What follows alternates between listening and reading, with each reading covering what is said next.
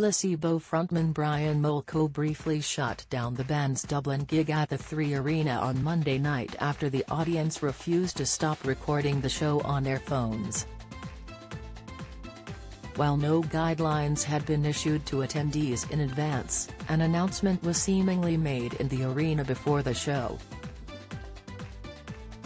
However, many people missed it as when the band took to the stage, phones were whipped out only to be shot down by security. After performing their 2022 hit Hugs, Brian addressed the crowd to acknowledge that some of them seemed to have missed the phone announcement.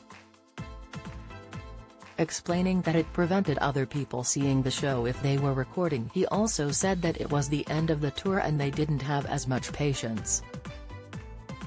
Lewis Capaldi breaks silence to cancel every tour date, read the statement. Latest, he went on to say that aside from anything else, people using their phones at gigs really pee them off and asked people to put them in their pockets.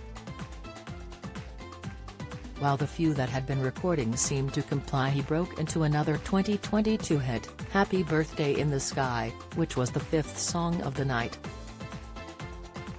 However, he stopped the song after just a few bars to single out someone in the crowd who was recording.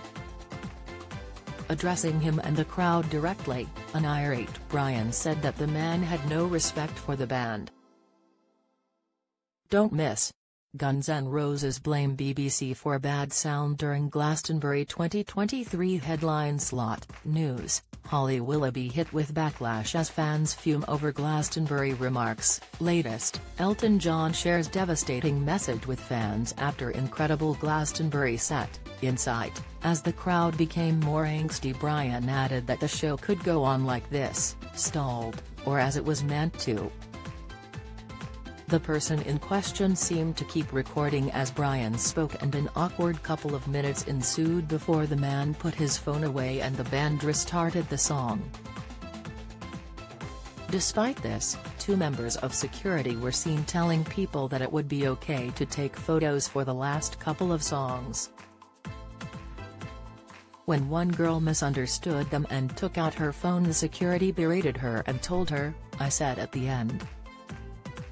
Following the early glitch, the gig was drama-free as the band treated the crowd to 23 of their tracks, including their cover of the Kate Bush classic Running Up That Hill. Express.co.uk has contacted the concert promoters and Placebo's management for comment.